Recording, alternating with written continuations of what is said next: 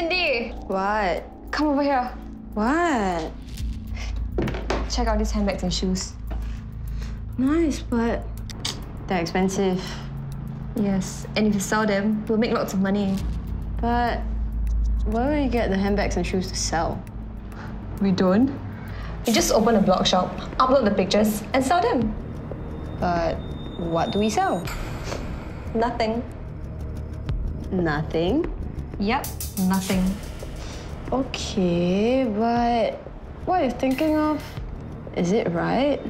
Cindy, everything is right when we become rich. Okay, what shall we do? Okay, for now, we just cut and paste the pictures and then sell them at lower prices.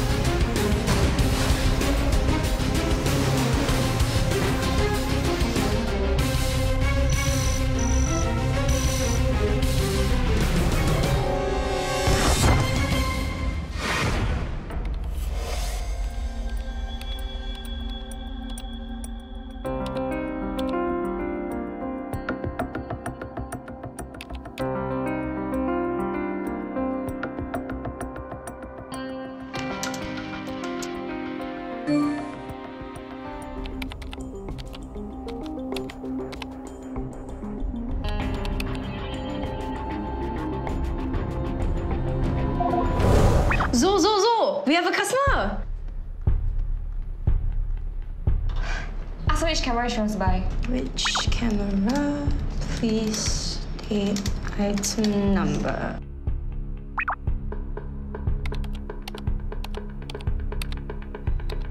Charge her 230. Okay, 4 cameras will be 230.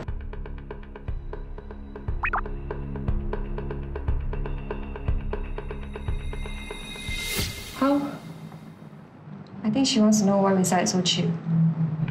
Tell her we get our stocks directly from our suppliers. Okay. We got our stock direct from suppliers. Yes! Hey, ask her to pay in full. Okay.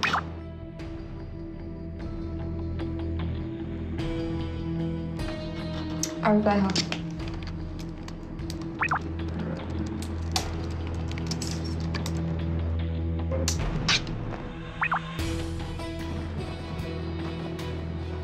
Cindy, give her your bank account details. Oh, but don't reveal your name. Okay.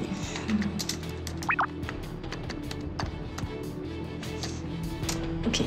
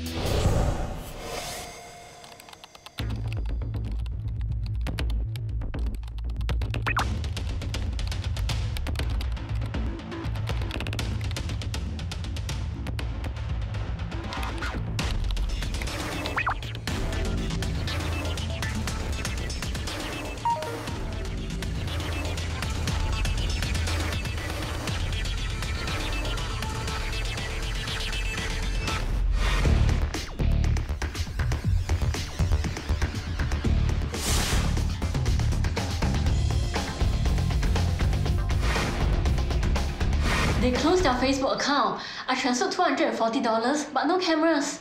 So how do you pay her? She gave me a bank account number. I transferred money to that account. Will you have the bank account number now? Here it is. Okay.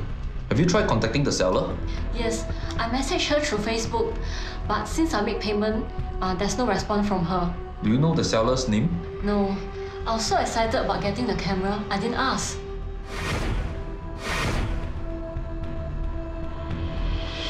So, The bank account belongs to Cindy Lim. It seems she has been using her personal bank account. Who is Cindy Lim? Have you screened her background? Yes, I have. She's a student. Sir, I've received reports from buyers who ordered cameras and accessories from pictures. Apparently, they have paid for the products but have not received them. How did the buyers pay for their orders? They transferred the monies into 2 bank accounts, one belonging to Cindy Lim and the other to Zoso. It's the same Cindy that Anna had transferred money to. Camille, would you have Cindy's home address? Yes, I have. Good, let's go pay her a visit.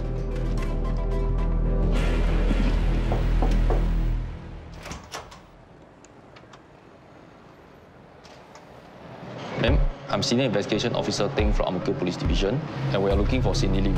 Cindy? Cindy hasn't been home for almost a week. May I ask who you are? I'm Cindy's mother. Ma'am, can we come in? Do you know where she hang out? She never tell me anything these days. Officer, can you help me find my daughter? We'll try our best.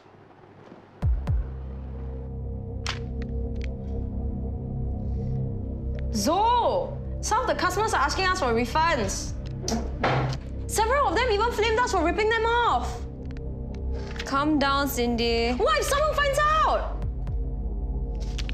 No one will find out. Once the Facebook account is closed, it no longer exists. Are you sure? Don't worry, we've also closed the bank accounts. And it's been for 2 weeks.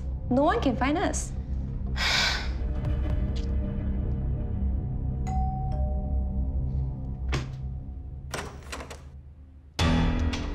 Yes? I'm Senior Investigation Officer Ting from Ang Mo Kio Police Division. We're looking for Zoe So. Yes. Can we come in? Are you Cindy Lim? Is that laptop yours? Yes. Do you operate the blog shop pictures? May, seize the laptop.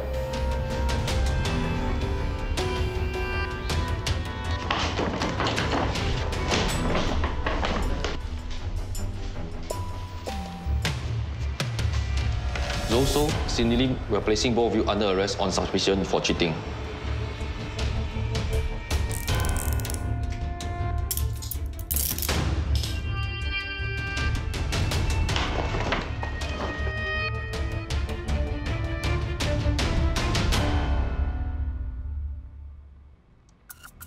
Was it your idea to start the blog shop? Yes, From where do you get this idea? I got the idea from people selling things on the internet. Then I thought, why not start a blog shop? I didn't even have to register. But blog shop deliver real products to their customer. Where were yours? I didn't have any. Both Zoe and Cindy had committed cheating, which can be punished with imprisonment for a term which may extend to 10 years and shall also be liable to a fine. With the increasing use of the internet for shopping and recreation, there has also been a rise in cyber scams. After the break, we bring you another scam where a victim was tricked into making multiple payments when making an online purchase.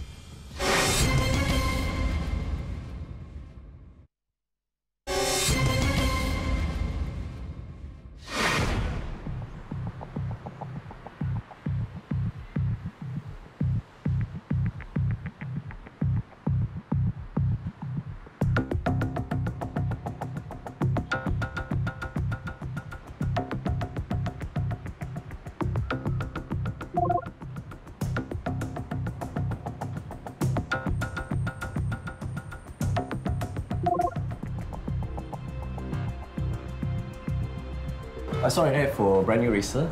It's going for USD 2,000. How much would it cost if you were to buy brand new from Singapore?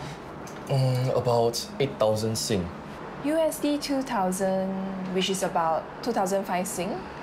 That is a third of the market price. And delivery is within 3 days. Sounds like a fabulous deal. I don't know. It does sound too good to be true. Well, maybe it's a parallel import or excess stock. Should I get it? You really want the bike, don't you? What do you think? I think if it's brand new and it's the bike you really want, you should go for it. Thanks, dear. Thank you.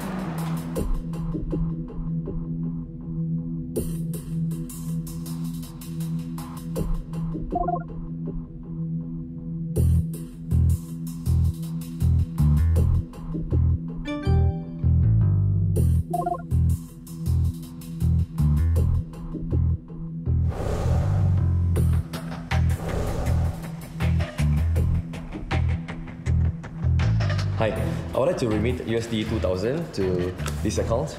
Okay, can I have your IC and can you fill this out? Sure.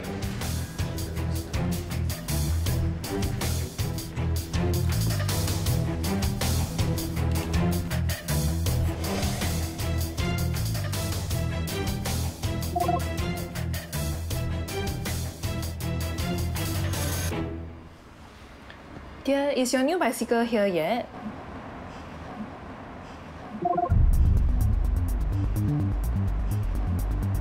What is it? I have to pay 10% value-added tax before they can ship my bike. Why didn't they tell you earlier? Maybe they forgot. They shouldn't.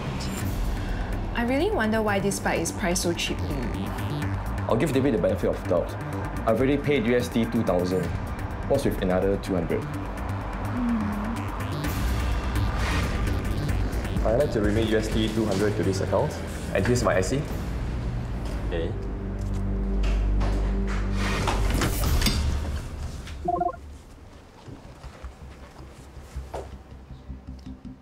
What?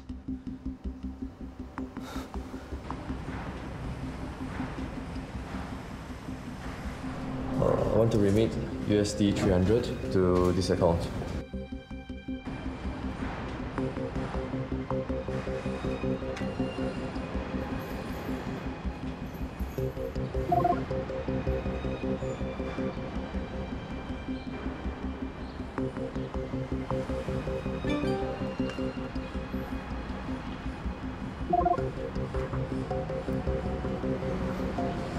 That's right.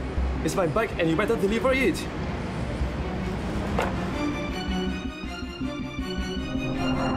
How's your day, dear? Oh, what is it? I'm just tired.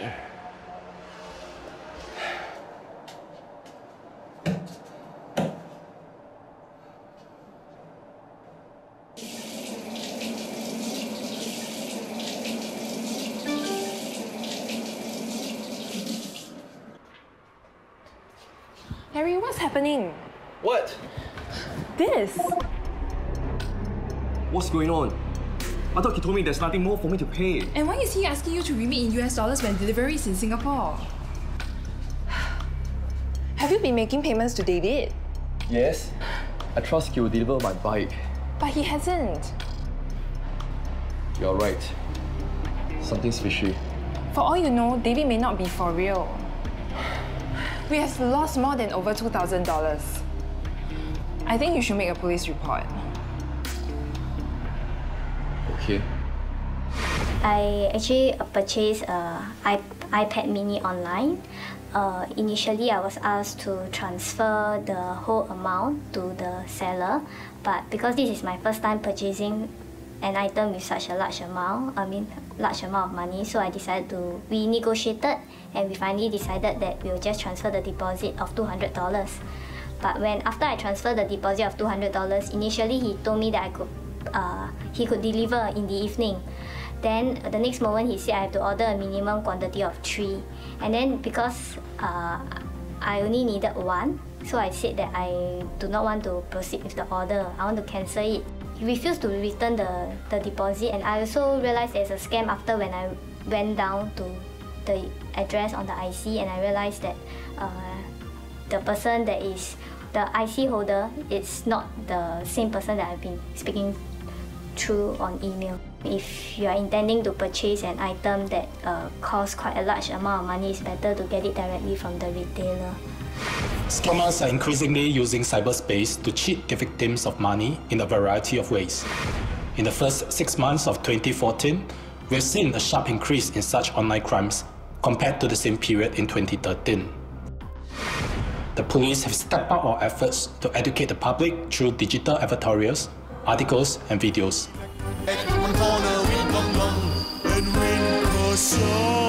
You got scammed. We have also created a microsite to educate the public on various types of scams. This microsite is updated to include new scams that emerge. Internet users may wish to refer to this website for new scams and exercise vigilance to avoid falling prey to such preventable crimes. Here's how you can protect yourself against scams in cyberspace. Be aware that businesses operating in cyberspace may be located overseas. Should problems arise, resolving it will be more complicated and you may not get your money back. Review the track records of sellers. On established sites, such records can give a fairly good indication of potential problems that may occur when dealing with the seller. Understand the offer and pose questions if necessary. Make sure additional charges like shipping and/or other administrative fees are mutually agreed upon upfront. Do not be easily lured by discounts offered. Do not give more personal information than necessary to complete the transaction. Do not send your photographs or images of your identity card to unknown persons.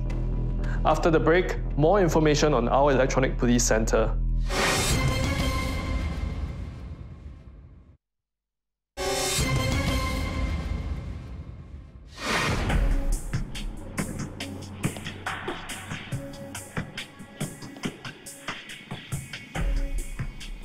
Joe, come. Someone's selling a brand new iPad, just $80. Someone named George is selling.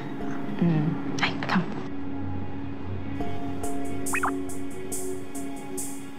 Wait. What? Don't reveal your name first. You don't know who George is. Oh, yeah. Okay.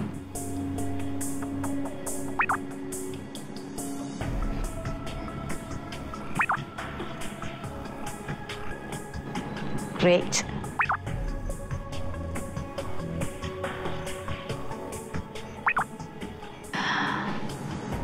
What do you think? Let's check if George is who he claims to be. But how to check? Just ask for his name.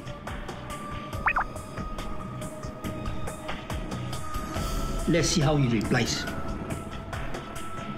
Look, it's an NRIC, address, name, and photo.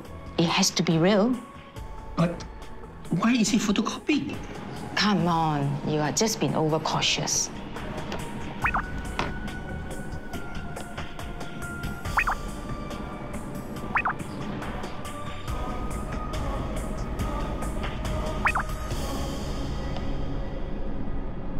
Done.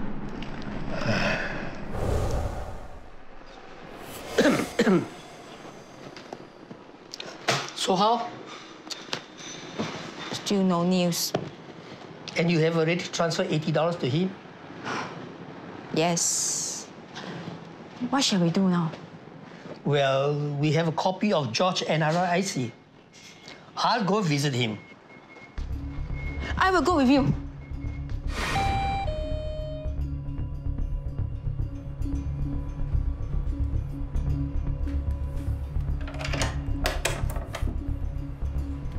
Yes? Hi, I'm Mr. Neo. 3 days ago, my wife bought an iPad from you. iPad? Yes. I'm not selling any iPad. Oh, yes, you have. She even transferred $80 to your bank account. Listen, I haven't sold any iPad. Oh? I think there must be some mistake. Would you like to come in and talk?